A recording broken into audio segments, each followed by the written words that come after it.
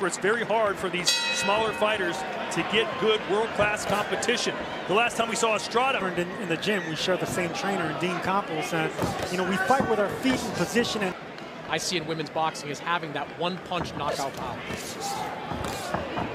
108, she feels extremely powerful, and she showcased that over recent fights. Yeah, she told us nice and relaxed. Seniesa Estrada, that was a nice combination, stayed relaxed. Let it all out in the ring. Oh, big left hand connected on the champ. Nice left hook. Conference, what fighting for a world title meant to her. Seniesa Estrada said, "Don't make me cry." How old was Seniesa Estrada when you first met? Oh, a straight right hand, and down goes the champion. What a weight division for Anabel Ortiz. And Ortiz has shown. Beat him out of the ring. She's always been a hard worker, quiet. Estrada, she just has real power in both those hands. Dean Campos. The only critique so far, when she keeps that distance and lands on the end, stuff like this happens. We saw that there from the champion. That's what Anabel Ortiz has right now. Senisa's coming down in weight. She's, you know, slightly older and round world championship fight. Oh, nice left as she backs the champ, Sergio, to turn this around. She seemingly has lost all 4 rounds. Well, she has good time. See that?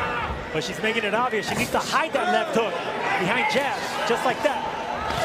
Defending WBA minimum weight champion, Seniesa Estrada. Good counter shots right. Seen Ortiz have good success, have been for the good counter shots. And that's what she's really good at, those well-timed counter shots. But what would you pick right now? Right now, I like the over so far. I like the way Ortiz, the champ, has been handling the speed and explosiveness. Chris, how do you have it scored through 6? 6 rounds to none in favor of Seniesa Estrada. With 1 on the cards, at least not on Chris Mannix's cards. Tonight, I'm sure he appreciates what he's seeing. Absolutely.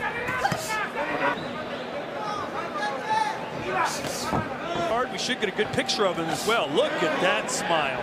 Chris, how do you have it scored?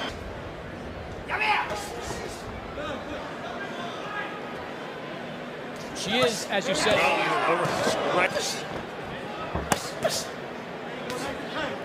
Estrada still throwing bombs. Looks so fresh. Just short shots.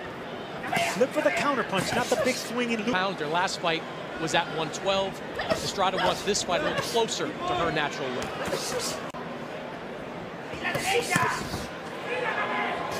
The jab, I think that's the only thing missing here tonight. The lack of jab that was set up.